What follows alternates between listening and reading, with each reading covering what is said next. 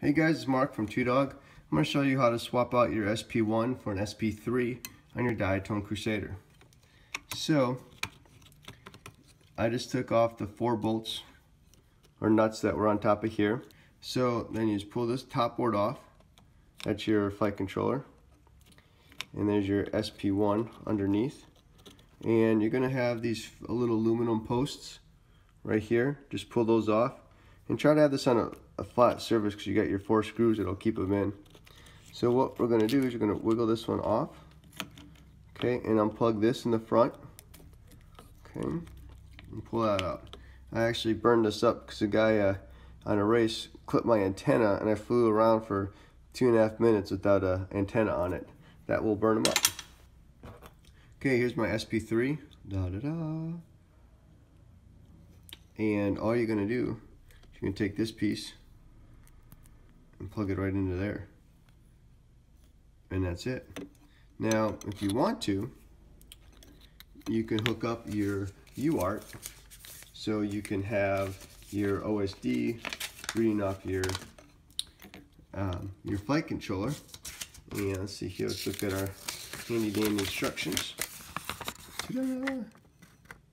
So it goes this way. So we just plugged in this part right here. So I've got power, ground, then a whole bunch of empty spots, and then video in, ground, and power. So it's going to power that.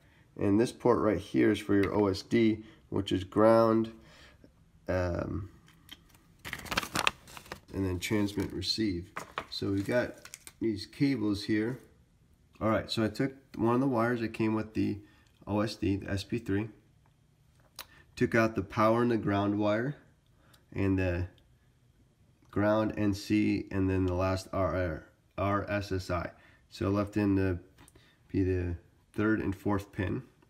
And then I took one of these pins that came with my SP3, or F3 D-Link 3 boards, and I pulled out everything but the pins 3 and 4.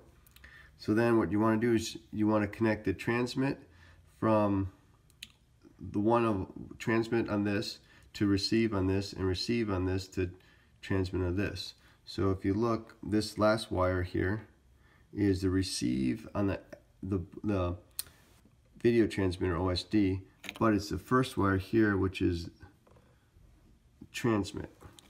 So this last wire is receive, and it's going right here, which is transmit on the board.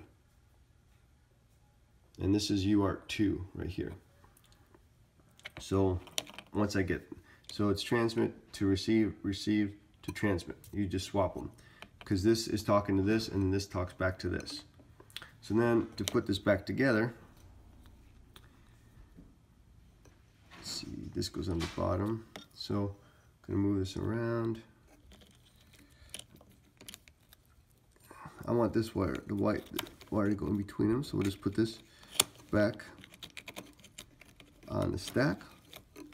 So it just goes back on.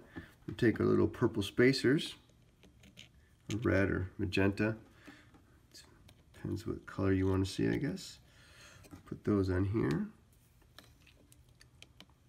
And that just gives you space between them, so you're not crushing the boards when you tighten this down. And then we take this. See, I put this wire that's going to the OSD under the flight control board to keep it out of the way from getting yanked down and pulled, secured a little bit. And I'll just put this right back on it like this. Let's see. I think I want this to come off. See this wire here?